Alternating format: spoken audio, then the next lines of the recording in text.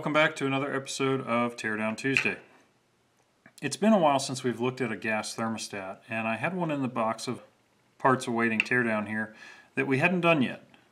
What we're looking at here is a type of thermostat called a Model FD, and you can see that here, FD. And the FD thermostat is an older design. It's been around a long time. It's very commonly used in higher temperature applications like pizza ovens, deck ovens, convection ovens, that kind of thing. The thermostat's entirely mechanical. There's no electrical components. And if we take a look at the casting, the body of the valve, there's several different things we can note here. The first one is in the bottom. We have casting labeled in and out. In is our incoming gas supply, and out is our main burner gas supply. As we look at the rest of the valve, you can see there's some adjustments on the face, but there's also these two screws off to the side. One of these is pilot, P, and the other is labeled B for bypass.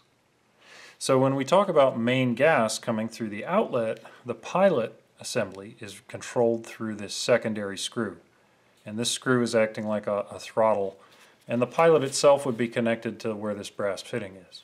The B, the bypass port, is a function these valves have that keeps the burner lit at just the barest minimum flame possible.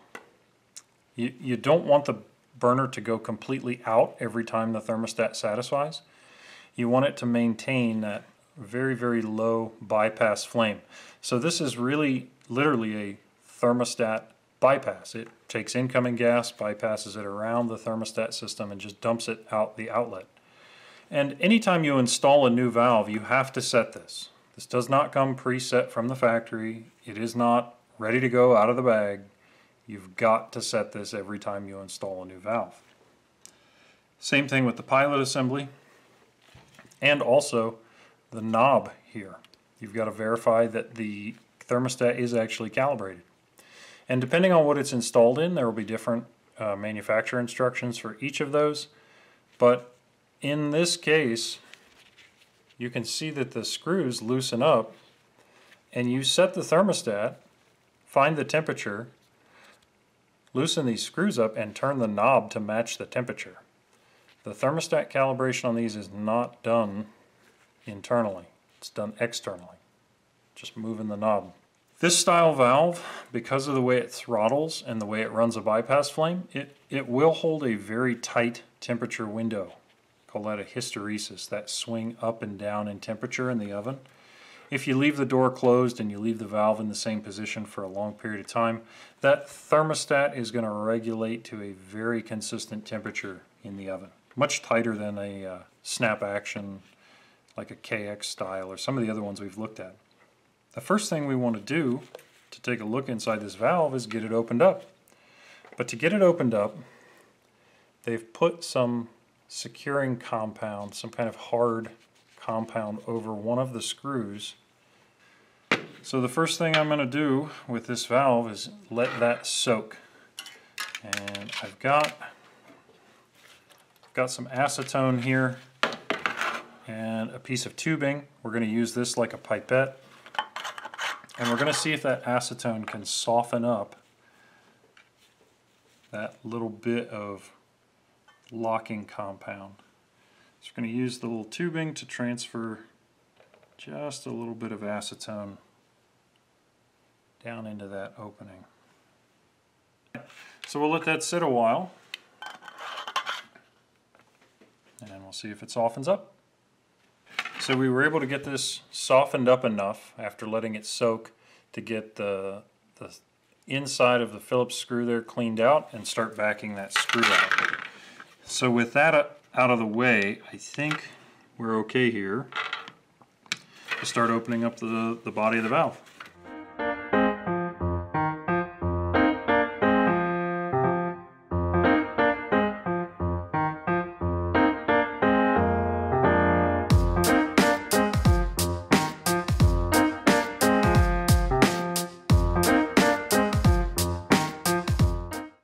So right away you can see there's a a pretty complex linkage system going on inside the valve here. And then we've got the actual bellows system up at the top. Let's try and get this apart first.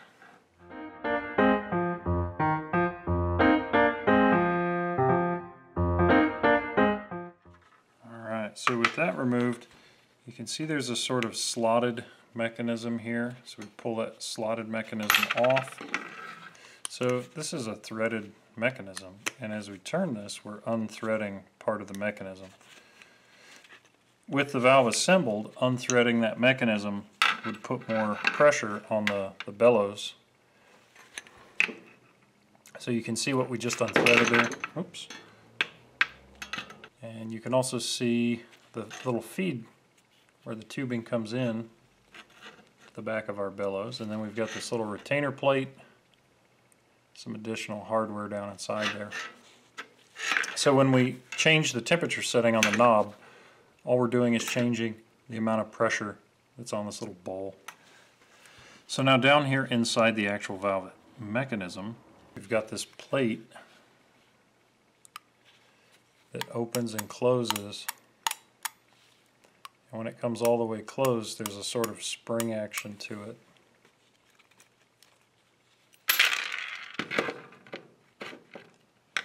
Take it out, you can see there's two very flatly ground sealing surfaces here, and they do look like ground metal. They don't look like rubber. And there's also a very small calibration screw. I don't even know if you can see it. There's a very small calibration screw right here.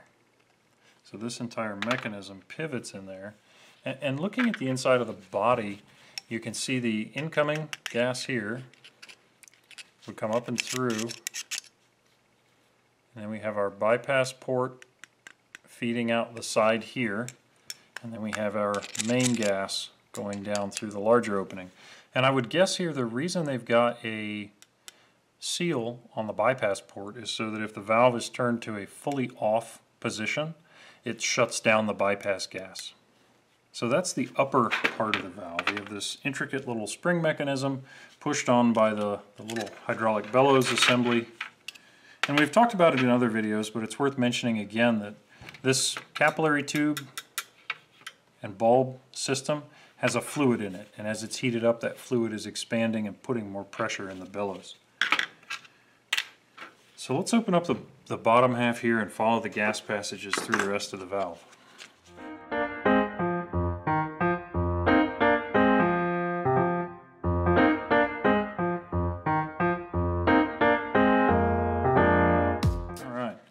So now with the bottom part of the valve opened up, we can see that there's this machine work is it's got some texture to it. It's a little rough. But you can see there's some passages machined into these bodies. So if we look at the pilot passage first, P here, let's go ahead and back that screw out, see what that looks like inside. And it's probably going to be very similar to like a carburetor jet, where it has a taper to it. As you back the screw out further, it changes the amount that can flow past the tapered part of the body. Let's take a look here. Yeah, so it's very similar to a carburetor jet in that you've got this tapered portion that's going into a fixed diameter hole. So as you back this out, you're able to flow more around it. Very simple. Gas feeds in from the body here on this port, goes into the bottom part of this bore, comes out right around in here. That brass piece, depending on where it's positioned, controls the flow rate through this small hole, which then lines up into our pilot passage. Very straightforward. Bypass is probably the same way. In fact, it may even be an identical screw. Yeah, looks the same to me. So bypass on this fitting is bringing in gas from here, from the body of the valve, feeding it over into this bore, Our tapered brass needle controls through this hole, which then flows back into this passage here, which leads to the outlet. So it is literally a bypass. It just dumps gas around the thermostat assembly. Pretty neat little setup. There's a lot of intricate manufacturing that's going on inside this assembly. The base of the valve itself is pretty straightforward machine work, but this thing has a lot of very small, intricate little stampings and springs attached to it. It's pretty neat. Alright, so let's talk about the principles we're using. We've got a sealed space with fluid in it, and we're using that pressure ratio to expand our bellows and change the amount of pressure we're putting in onto our thermostat assembly. We've got some threads, the threads in the bottom of the bellows assembly there, that allow us to change the amount of pressure that we're putting on it by turning. So we turn the knob, that just changes the amount of pressure on that bellows.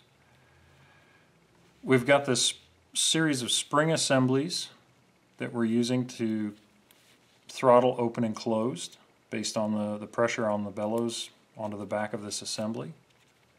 We've got some small threads with tapers to control flow through a fixed opening. When we talk about how this fails, the failures for this are almost always in the capillary tube and bulb. Anything that happens that damages this, in particular back in here where the joints are soldered, or if it's just flexed too many times and it breaks off or becomes damaged, it loses its charge, or it can no longer move the pressure through the capillary tube, and that makes this bellows ineffective. The bellows itself doesn't usually wear out. It's almost always externally failed in terms of being flexed around or heat cycled or physically caught and damaged. The inside of the valve could potentially have issues if you had pipe dope or debris, water or sand coming down the gas line maybe, but that's pretty rare. You're not going to see a lot of debris in these. Beyond that, these have been a very reliable style of valve for a very long time. Just not a lot of stuff in here to go wrong. Very straightforward, very simple. Alright, I think that'll do it for now. Thanks for watching. Hi folks, my name is Jack Kell and I'm a Senior Technical Trainer for Smartcare. The video you've just watched is part of a larger series of technical training videos we make available to our technicians at Smartcare. If you found this interesting and you'd like to see more, please subscribe. I'll be releasing a new component teardown video every Tuesday in 2022. If you're already a Smartcare technician and you have a part that you'd like to see me tear down, please reach out to me internally for shipping instructions. If you're not a Smartcare technician, but you or someone you know would like to learn more about a career as a service technician specializing in commercial restaurant equipment, please check out our open positions at www.smartcaresolutions.com/careers. Thanks for watching.